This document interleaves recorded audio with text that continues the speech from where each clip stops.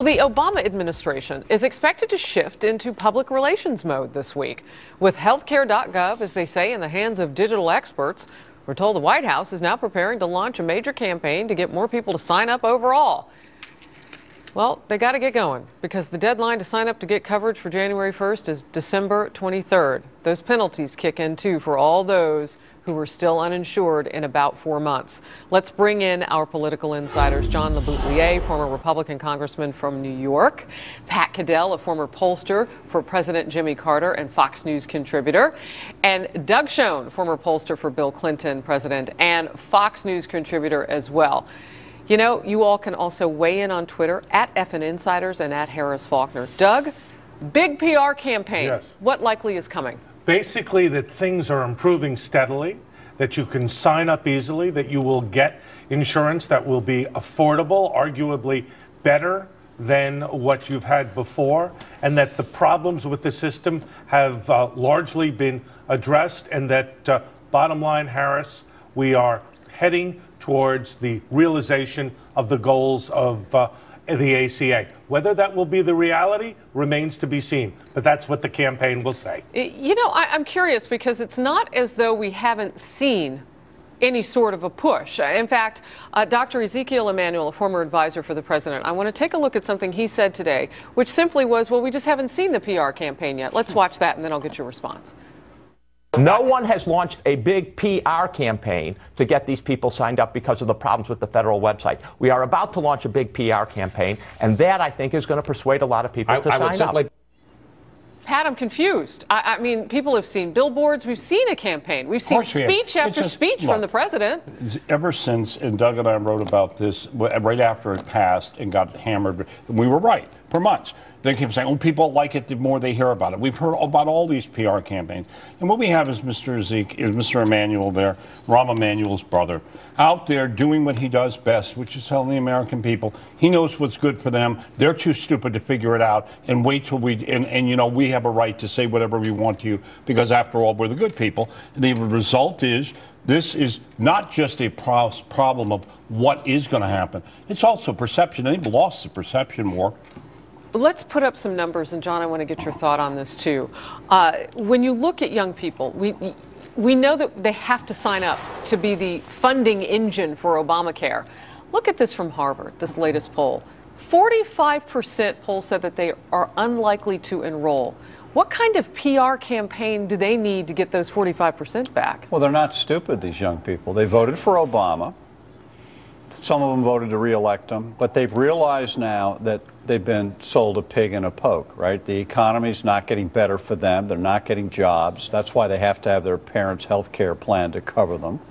They're discouraged over the whole thing. They're down on both parties. They're unhappy. It's the symptom of what's happening in America is reflected in those young people. All right, we have a little bit of the president at a youth summit from this past week, hitting on, I guess this was maybe the beginning of the PR campaign. Let's watch that, and then I have a tweet I want to share. Sure. If you're a student body president, set up a conference on campus. If you work at a nonprofit, open your doors and use your email list to help people learn the facts. If you've got a radio show, spread the word on air. If you're a bartender, have a happy hour. Doug. Bartender, really? Well, look, this reflects, and I dare say, Pat, I think you'd agree with this, desperation by the president. Because bottom line, if young people don't sign up, if there are only 22 or 25% of it who sign up, it means that the Affordable Care Act's economics don't work. There isn't the resources to sustain the plan. So the president has got to get everybody involved. And that speech, Harris, I just think he's just tilting at windmills. All right, so then we would just call it the CA, the CARE Act. We take out the affordable part. Care. The unaffordable. Okay. CA. This is, you know, he appeared with those young people. They claim the White House did, who were helped by Obamacare, but they wouldn't disclose who they were. So that this was, you know, another one of these phony things. The president's out there sounding like a pitchman on, you know, at 11 o'clock doing. Does he have anybody else to help him besides a former advisor, Dr. Emanuel? Well, whatever ads, whatever. Phil Scalero back, who was his congressional liaison. He was living a peaceful life in New Mexico. He's back for 3 months to aid the administration. Harris, they're desperate. Well, and again, that's the timing, because in 4 months the penalties kick in, because if you don't have health care, you're going to have to pay that. We already know, Dr. Emanuel, not to the contrary, saying, well, in California they're signing up. No, 20% or less in California, where the exchange, where we can see the numbers, are less. So it's consistent. So it's consistent. The young people aren't, as Doug said, they aren't stupid. And the politics that's going on here that we're not yet talking about is Democratic panic about 2014. That's what I'm saying. Where's everybody else who could help him Well, sell they it? are scared to death, and they've told they're running. They've told the White House, get this thing straightened out, or we're going to lose the Senate and lose more seats in the House. And the Republicans will then eviscerate this thing when they have control of Congress. We've got a lot of people chiming in on Twitter, and we specifically reached out to the millennials, and here's what we're finding out. Julie M987 says, Harris, Fox News insiders, what would it take?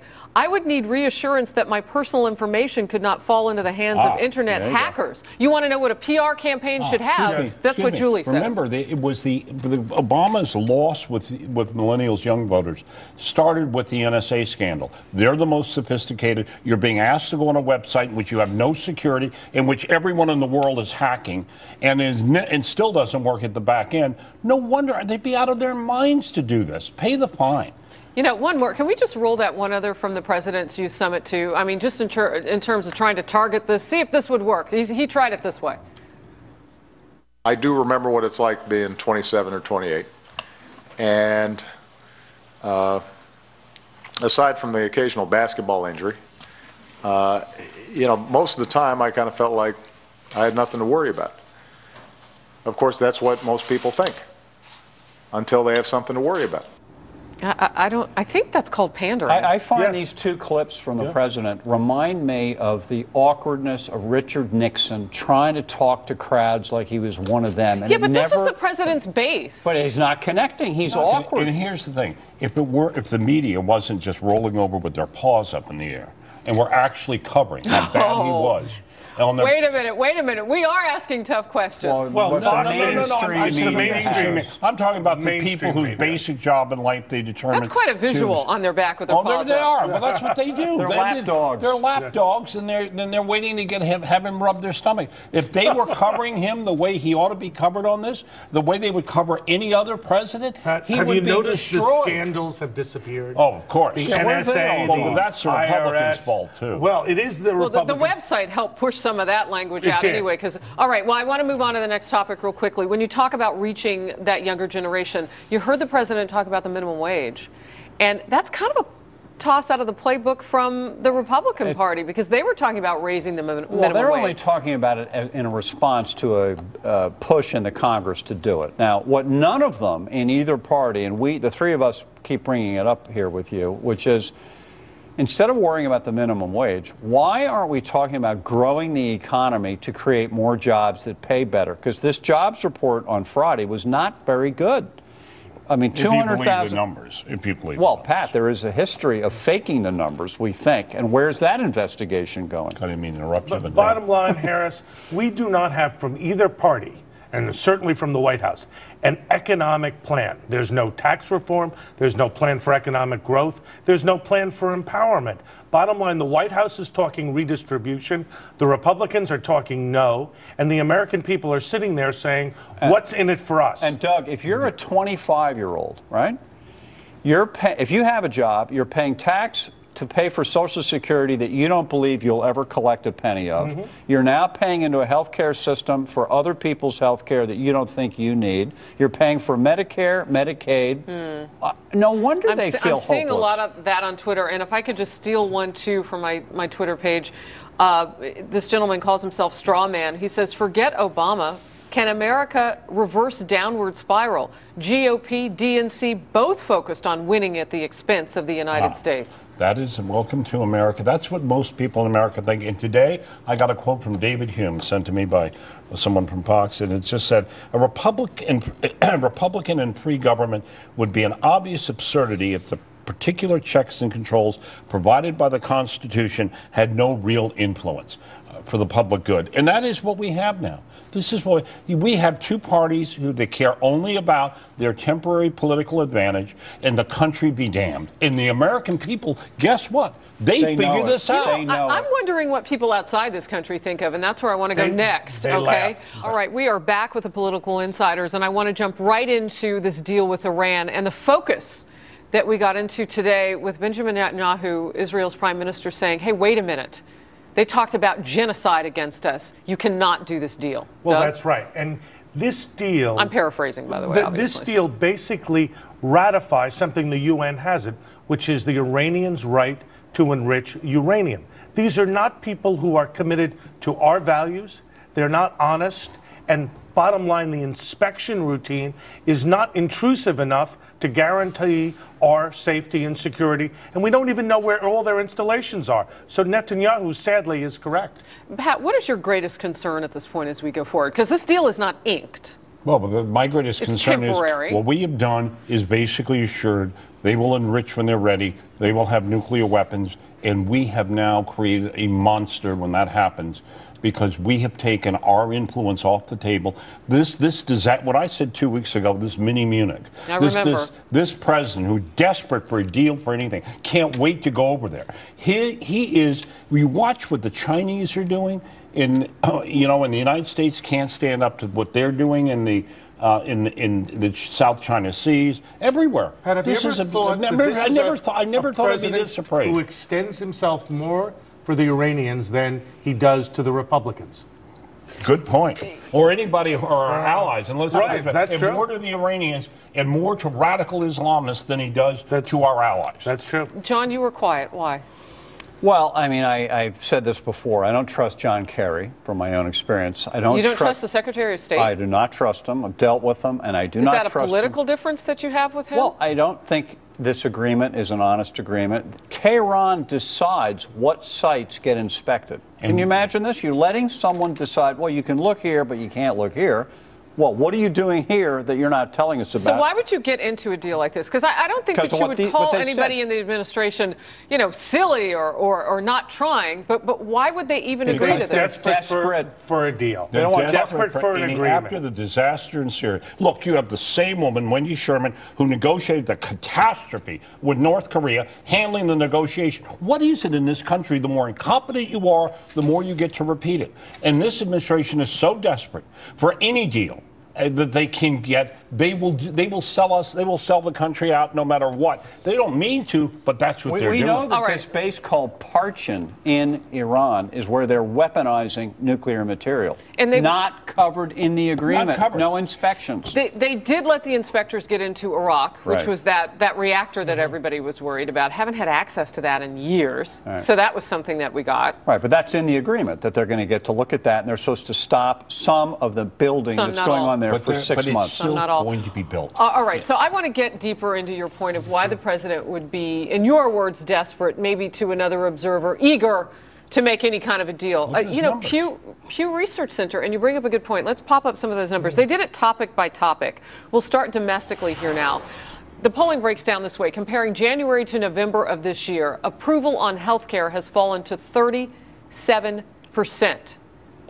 That's his issue, by the way. Yeah, his issue. Yeah. The president also losing ground on his handling of the threat of terrorism. The key number here is the jump in the disapproval rate of 44%. Yeah. 44% of those say that he's not doing a good job at that. And just 34% of Americans approve of the president's foreign policy. And that kind of gets us back into why he might be eager to make a deal. That's what I was going to say. This is the key statistic. With only a third approving of his rating on foreign policy and a narrow majority approving of his rating on terrorism, Harris, he's desperate for a deal. Bottom line, this week, we saw with Biden in Asia, he was unable to persuade the Chinese to stand down in the East China Sea, unable to get Japan and Korea working together. Bottom line, the Obama administration needs a deal. That's why they're pushing. You know what? That's an interesting point. Let me just say something. What they want is about it's all about appearance. It's not about substance or reality. Those numbers drive this president. It drove him when he talked You about... think he looks at those numbers? Of course, that's all they do. That's all they do. They Now, you're a know they're former in trouble. pollster, so you're kind of the inside on this. But I've never seen anything like the way they exercise the ability. If we're in trouble, we make up something. We go out and we talk about the, income inequality, which I think is a real issue, is an excuse for your program. The foreign policy numbers, not only that, but remember, Pew also reports that there are record numbers of Americans saying that we have lost influence in the world and that we are less powerful than we've been. The depth on foreign policy disaster that the American people perceive of this president is staggering. But by the way, 10 it's seconds. not just Obama who reads these polls. Foreign governments read the polls. And Congress reads these polls. And once they view the president as weak, in Beijing, they say we're going to put up this no-fly zone and see what Obama's going to do about it. And that was the point I was going to say, because we threw a B-52... Two of them. Yeah. Threw right through. Right through that zone that China and Japan are disputing. Right now, and it's like it never happened. Right. I got to let you guys go, but I want to talk more. But here's the thing. You can continue the conversation on Twitter tonight. These guys stay up late, too. Very late. With the political insiders. And on our website every Monday morning at 10:30 Eastern. That's live.foxnews.com. Have at it. Good to have you. Thank you. Nice to have you Harris. back after the Pleased to be Thanksgiving here. holiday. Yes, Happy. Happy. We'll toggle into news now. Police.